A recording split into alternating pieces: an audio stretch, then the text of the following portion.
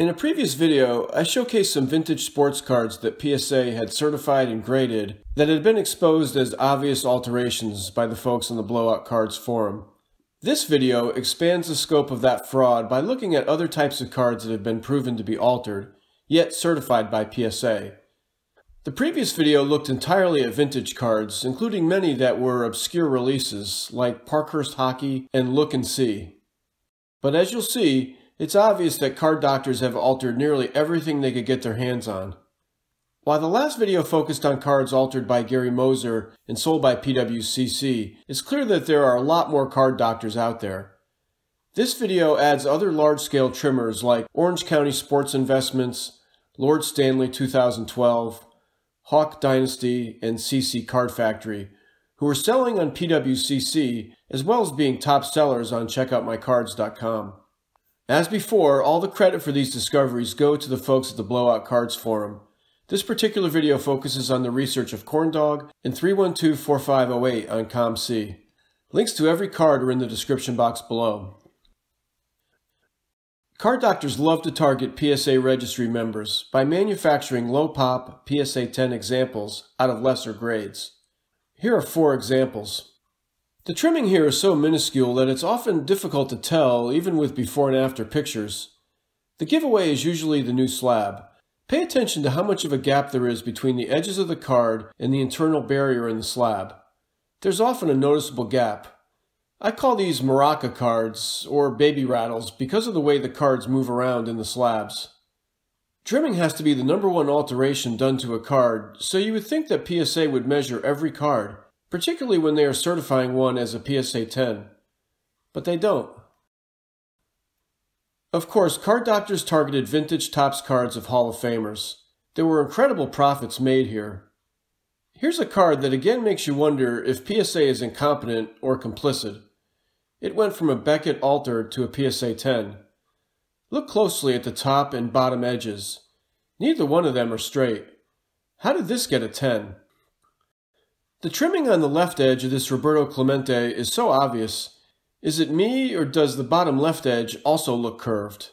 Yet it got a mint grade. Here, the card doctor, with an assist from PSA, created a 1 of 3 PSA 10 65 Yastrzemski. Imagine how you'd feel if you were a collector holding one of the other 2 legitimate 10s. This particular card is in the current #2 finest 1965 Topps registry set. Here's a manufactured 1 of 3 PSA 10 Banks card. The current owner has it in 3 different #1 ranked Ernie Banks sets on the PSA registry. I wonder what he thinks about its alteration. Even worse, look at the centering and slight tilt on the back of the card. Hey PSA, how did that get a 10? Asking on behalf of every collector who has ever gotten back a 9. Finally, here's a vintage football card that never existed. A 1 of 1 PSA 10 68 Topps Bart Starr. Just to show it's not just vintage cards being altered, here are some random modern cards in a variety of sports. These are just a small sample. There are so many more in the Blowout thread linked below. All of these cards have been altered and later certified by PSA. Keep in mind that most of these cards are serial numbered and could easily be traced, if only PSA did a Google search. Here are a couple of football cards. On the Palomalu, look at the C in the middle of the right side.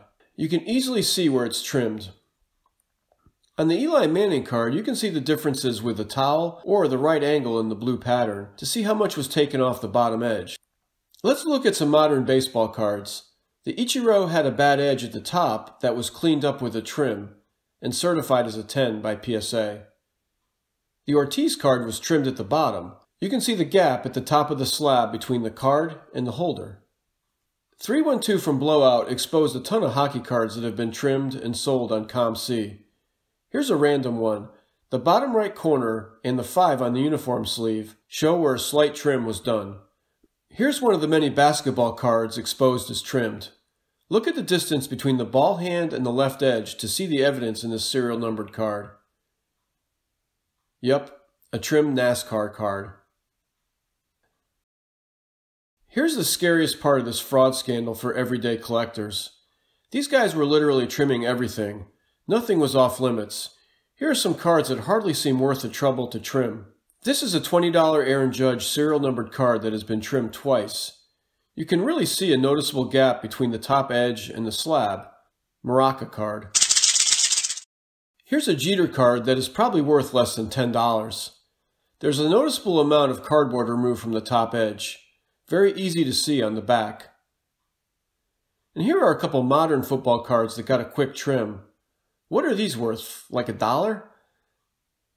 These last cards are the most damning for me. You can understand card doctors taking a risk by altering high-end vintage cards and hoping to get it by PSA for a 4-figure payday. You can understand that inevitably some of these cards are going to get through PSA's system. But when you see cards literally worth a few dollars being cut up and certified by PSA, you realize their system is horribly broken. These alterers had absolutely no fear that PSA would catch their work. They knew the cards weren't being measured, weren't being weighed. The serial numbers weren't logged and checked. They knew there were no effective countermeasures to detect alteration at PSA, and the floodgates opened. If you're a collector, how can you trust PSA at all right now? Let me know your thoughts and comments below.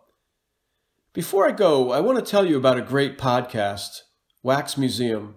It's a basketball card podcast that devotes a significant amount of time to the altered card scandal. It's well worth your time. You can find it on iTunes, Google Play, or Podbean. A link is in the description box below. Thanks for your support of the channel with your comments and thumbs up. I'm very grateful to have broken the 1,000 subscriber mark. Stay tuned for more videos. And collect what you love.